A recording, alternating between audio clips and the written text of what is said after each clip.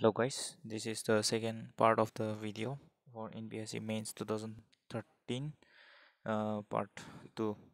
So the Ajimoi Nagaland portion complete Guru, which is for 74 marks for NPSC Mains 2013. So let's get the video started. So I'll be starting from 2 marks to 5 marks, 10 marks and 20 marks. So the first question for 2 marks is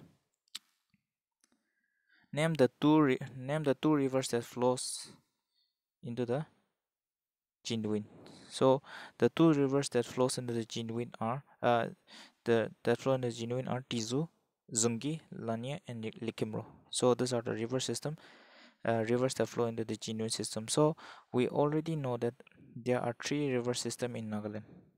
So the first river system is the Brahmaputra river system, which flows in the uh, east western part of Nagaland, and the Barak river system, which flows to the south of the river system, that is around Manipur. And the third river system is the Jindwin river system, which flows on the eastern part of Nagaland. So the rivers that flow into the eastern part of Nagaland are Zungi, Likimro, Lania, and the last is Tizu. So these are the four rivers that flows into the Jindwin river system. So you can write out of this too. So mention the distribution of northern tropical wet evergreen forest in Nagaland. So Nagaland has six type of mountain system, no forest system in Nagaland, and the most and the first is the northwestern tropical evergreen forest. So the non-tropical wet evergreen forest is located on the Mon near the Mon district of Nagaland on the eastern part of India.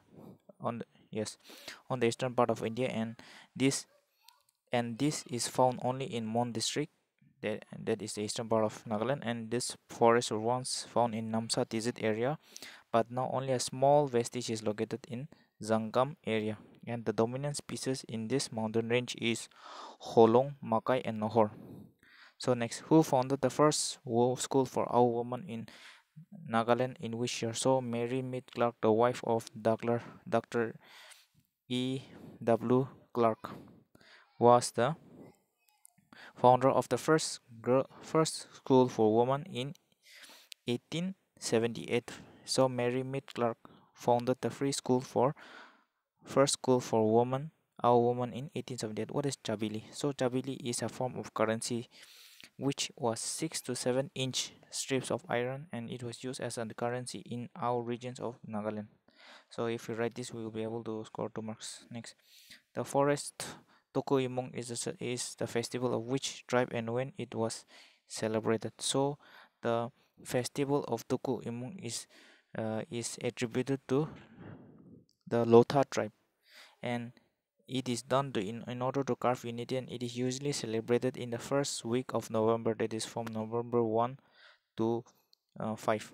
So this the festival of Tuku Imong is celebrated in the first week of November. Next, what is Morong? So in the last video also we'll explain that Morong is of our home origin, and it means dormitory for young people in traditional Naga society, and boys after reaching certain age enter the Morong.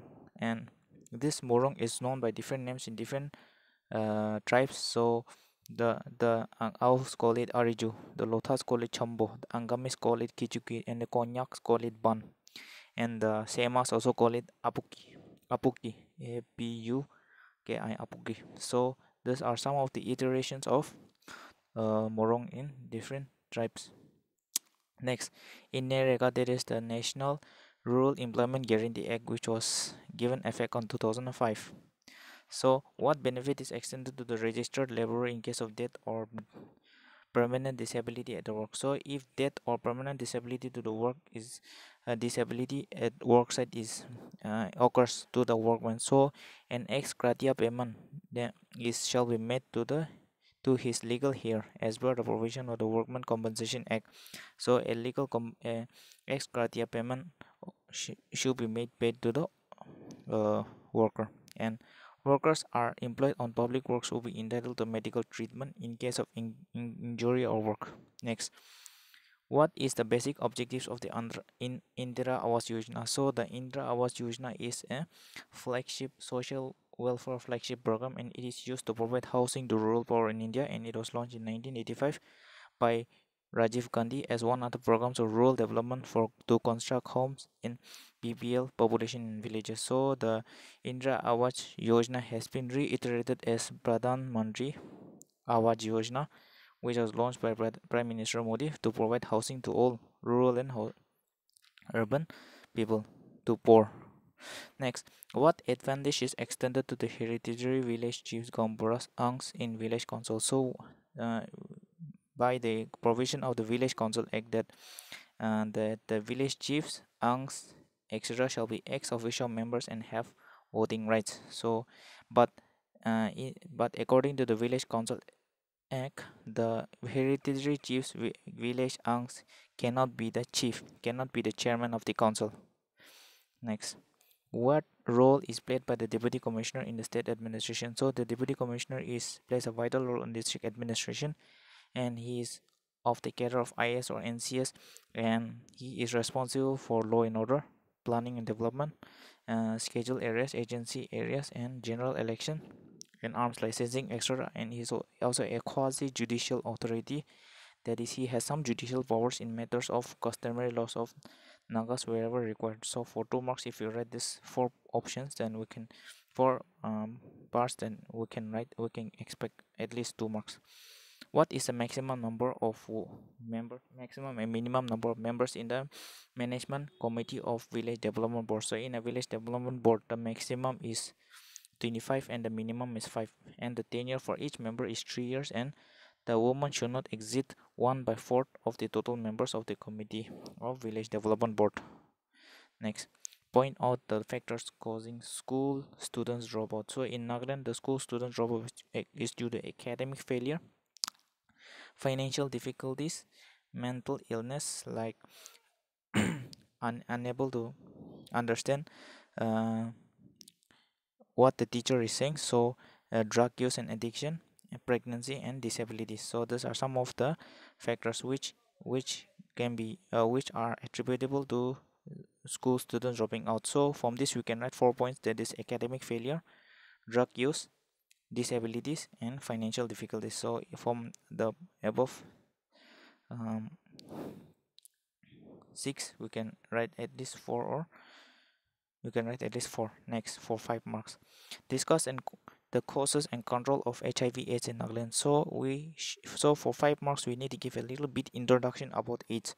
So AIDS came to Nagaland in the year 1990, and it has been since 31 years since it has emerged as a major health and social social emergency in Nagaland. And what are the causes? So the causes of causing HIV/AIDS, as we can write in simple terms, that is blood transfusion containing infected uh, um, transfusion of infected blood, unprotected sex, not using protectives, and prenatal care. Prenatal means the infected mother is feeding the child with in which uh, the virus is contained in the breast milk. And next is sharing of contaminated syringes and needles for drug use. So some data is that according to the National Nagaland AIDS Control Society, Nagaland ranks 6th highest HIV prevalent, and it contributes to 0.88% of the total HIV AIDS population in the country, and with Dimapur has the highest prevalent rate of HIV/AIDS. And the control of AIDS is getting ourselves tested and changing lifestyle, prevention of STD by using protectives, and abstinence from drugs. So these are some of the um, methods to control HIV/AIDS. Next, what elucidate the merits and demerits of Zoom cultivation? So we know that Zoom cultivation is a slash and burn cultivation in which crops are burned, in which vegetation is burned and crops are grown in the field, and after a crop is gone, it is burned again and waited, and and the land is led and the land is let fallow for 5 to 6 years, and after that the same cycle repeats on the same patch of land. So this is zoom cultivation. So what are the merits? So it provides method straightforward and high speed method, that is of preparation of land for agriculture. No machinery is required, just plain using a sickle, using various tools, we can um, start the zoom cultivation. Next is waste material is burnt, uh, and crops are grown.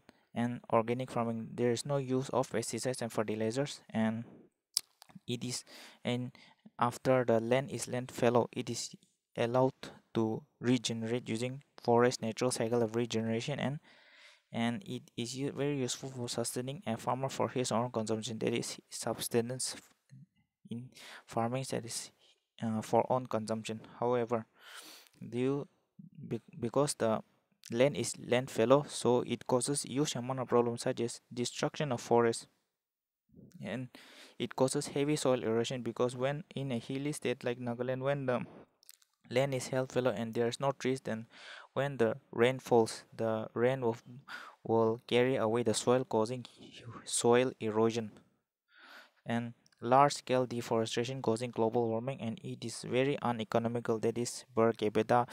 uh, um, the the products that is obtained from this method is very uneconomical, and it causes loss of biodiversity like destruction of forests, and it upsets the ecological balance as it disrupts many ecosystem, and there's no initiative for soil erosion because land is let fallow, and there is there is nothing to hold the soil, so uh, it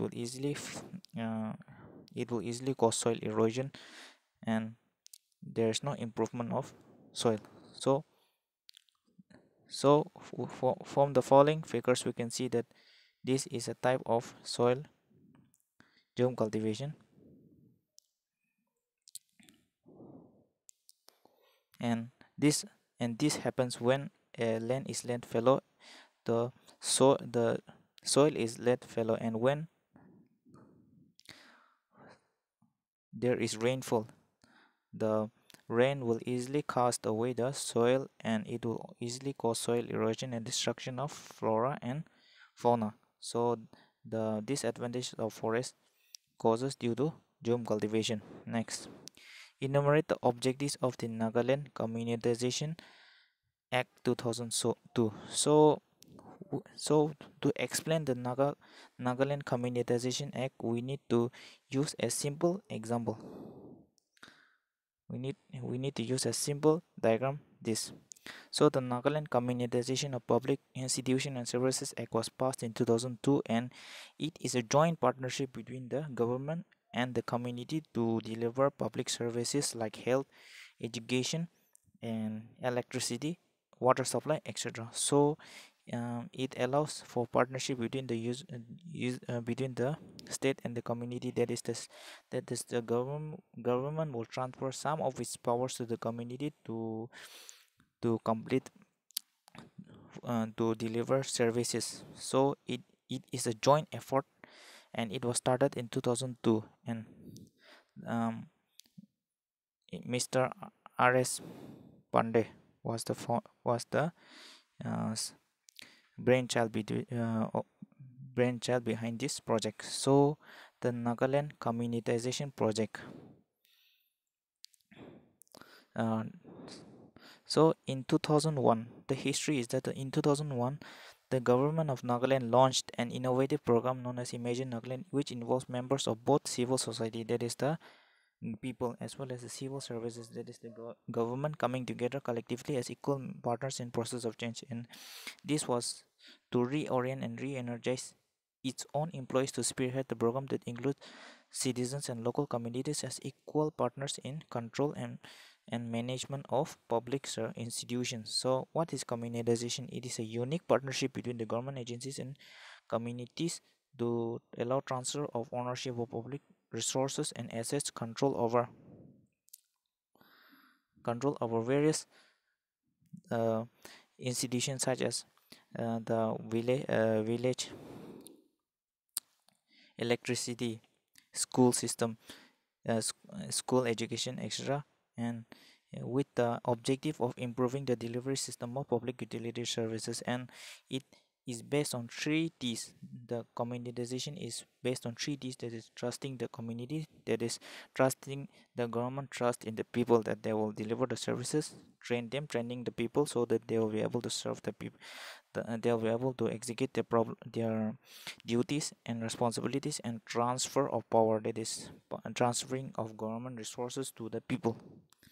Next, elucidate on the activities of the women development department. So the women development, the directorate of women development is under the social welfare, under the department of social welfare and it issues, and it was established to balance the gender divide by uplifting the woman and facilitating self-dependency while safeguarding women's rights and privileges.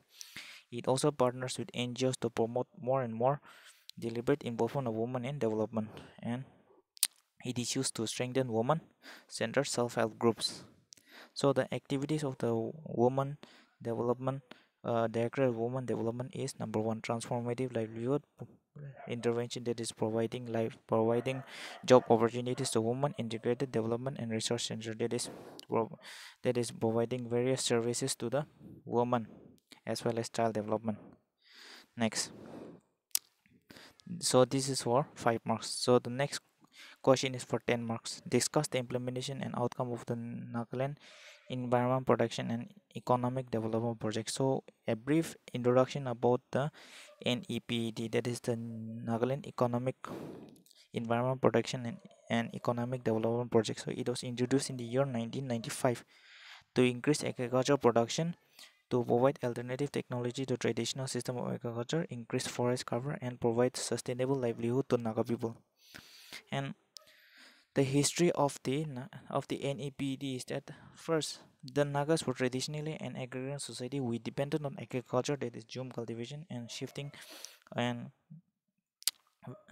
terrace cultivation. The age-old practice of jhum cultivation on Nagas had come under serious threat and criticism from environmentalists and central government. So jhum was responsible for, as mentioned above, degradation of environmental resources and decrease in forest cover. So the main objective was to make jhum cultivation more successful. So this, to improve this, AM Gokhale conceived an idea of planting a tree component on agroforestry to jhum fields so as to achieve an enriched fallow management strategy, and thus elder trees are planted in jhum cultivations to provide for nitrogen fixing, that is fixing the soil with nitrogen, having the capacity to augment soil fertility and regenerative capacity of jhum fields.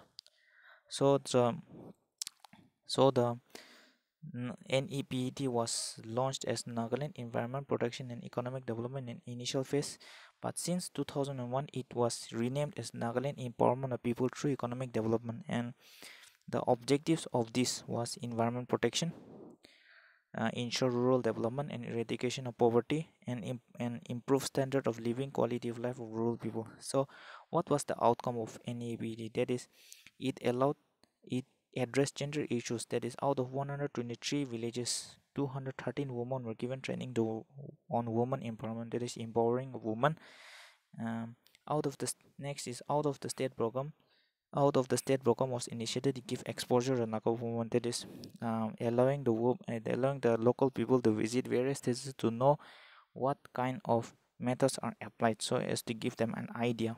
Next is NEPD allows women participation in joint forest management, that is of joint forest management was encouraged, and as a result of using these innovative methods, the jhum productivity increased significantly, and a farmer realized five-fold increase in womb and food and crop productivity, and reduced the jhum cycle period from 10 to 12 years to 5 years. And it also promoted the green village model of Konama to other villages, and under NEPD, an outlay of 12.86 crore farmer test plots numbering 1794 in 854 villages were observed, and there was significant increase in forest cover. Next, we come to 20 marks. Elucidate the impact of communitization and electricity management in Nagaland. So, as I mentioned above, that Communitization was a joint initiative between the government and the people to deliver various public services. So, in various public services, first in this question, it is given for electricity management. So, we have to give a brief background of what Nagaland was going through before the implementation of this scheme. So, first is that Nagaland was witnessing staggering 58% distribution losses, and there were errors in revenue collection from 3 crore in 1995 to 5 crore in 2000. So this shows that there was revenue losses and people were not paying taxes or were not paying for the services. That as a result of this, the context of power administration in rural areas record a complete change in policies pursued by the Department of Power. So since Nagaland was a signatory to the Accelerated Power Development and Reform Programs of the Government of India, Nagaland had already signaled its intention to reform its delivery and financial management of power supply. So, through decentralization, the government had decided to bring efficiency in revenue administration. So, the objectives of communitization was reduction the distribution losses and village authority to work with power department for collection of revenue and to move towards privatization of power sector, and village community will be acting as watchdog against theft, electricity theft. So as per the village, as per the Nagaland communitization for electricity, the village electricity management board was established, in which there were 5 to 9 members, including the chairman of the board, and chairman of the board was elected by the members. And it also provides for a secretary and each representative from each scale, and the term was 3 years for every, it is same for every village development board, and no power department staff was included as its member, and the function was to monitor availability of power in the village and coordinate in clearing of or extension of power by felling trees and ensure safe custody of all electric equipment and prevent theft, recovery of losses, and action against power thieves, and the maintaining details of power availability, preparing bills, collection revenue, audit accounts, and placed before the village council. So what was the effect or the impact of communitization was that it ensured local participation and a sense of ownership. So in better delivery of public services, it provides opportunity at grassroots level to implement various community delivery system, and the members the members of the villages now have the question of how public services were delivered to them, and it allowed for transparency and various schemes was utilized efficiently, and it led to improvement of services. The main disadvantage was that only in major district it was successful. It was not successful in remote districts, and the ability of a village to generate its own resources was affected because most of the villages were deficient, and deficient in planning. There was no like experience sharing and vision, and there was no coordination, and they failed to integrate the traditional system with modern system. So this will be the answer, I think. So we have, so if we read introduction and a brief concept about this with the advantages and disadvantages, this is sure to complete for 20 marks. Next, discuss the tourist potentialities in Nagaland. So tourism in Nagaland was a late starter, and it was started only in 1981 because the Nagaland was war torn with insurgency problems. So the Department of Tourism was started only in 1981, and it was carved out of the Department of Information and Public Relations of the Government of Nagaland. Tourism was a flourishing service sector industry across the world. In India as well, tourism was a major source of revenue because it accounted for around it around 10% of the country's GDP came from tourism. So the some states appear on the tourism map like Jammu Kashmir, Himachal Pradesh, Uttarakhand, Sikkim, Karnataka, etc. Nagaland has an added advantage of being a tourist place because it shares international boundary with Myanmar and Also, because of many factors such as hornbill festivals and various hill stations like Zugu Valley. So it has an added advantage of attracting a large chunk of international tourists due to a mixture of positive factors. The state government can take advantage of the favorable condition so as to transfer power, so as to transform tourism sector into the viable economic sector. It was a major source of income and livelihood for people. So Nagaland geographical location is that it was it is that it is the 16th state of India and was born as a full-fledged state of India on 1st of December 1963 following the passage of the 13th Amendment Bill, and due to this hilly and mountainous region it provides a good position for and a good location for valleys and scenic beauty. So the European tourists whoever came tested and admired the beauty, biodiversity and serenity of landscape, and it is an ideal destination for sightseeing and adventure during holiday season. To this unique natural beauty are added the colorful and rich culture and ethnic spectrum, offering unique opportunities for tourism industry to grow, like the Hornbill Festival, the various hill station like Dugu Valley, and the scenic and beauty of the Nagaland can help the tourism industry to grow. So with this, the part 2 of Nagaland Mains 2013 is finished. 2013 and paper analysis is finished. I hope you like the video. So have a great day.